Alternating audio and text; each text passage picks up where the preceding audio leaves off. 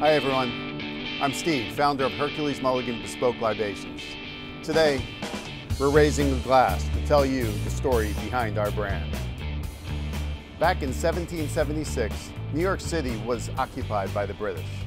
Enter Hercules Mulligan, an Irish immigrant running a tailor shop right under the enemy's nose. But the Mulligan's real business wasn't clothes. He was a master spy, feeding crucial intel about the British to General Washington and his best friend, Alexander Hamilton. While the British officers enjoyed Mulligan's hospitality and impeccable tailoring, they had no idea the secrets he was uncovering. They were too busy enjoying Mulligan's bespoke libations to worry.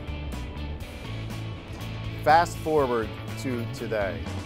We're taking inspiration from Mulligan's hospitality. Our flagship rum and rye and iron rye are crafted with premium spirits, real ingredients, and bespoke bitters. No artificial flavors here, just pure, delicious cocktails in a bottle. People love a good cocktail, but who has the time or ingredients to make them perfectly? We offer a hassle-free solution using award-winning blends that are ready to serve right over ice.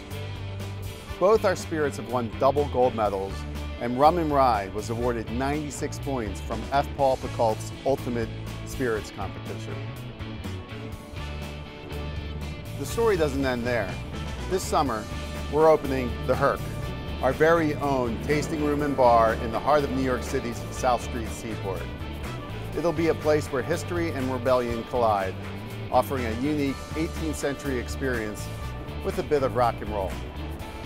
When the Herc opens, you'll be able to enjoy our full range of cocktails, rare vintage spirits, and even get your hands on our limited edition book safe, containing a secret stash of Hercules Mulligan libations.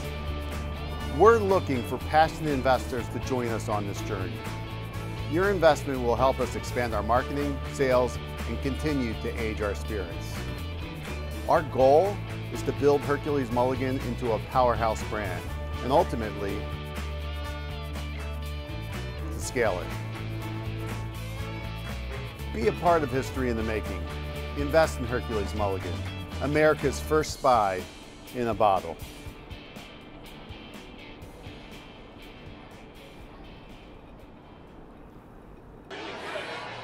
The smell, lovely, mild.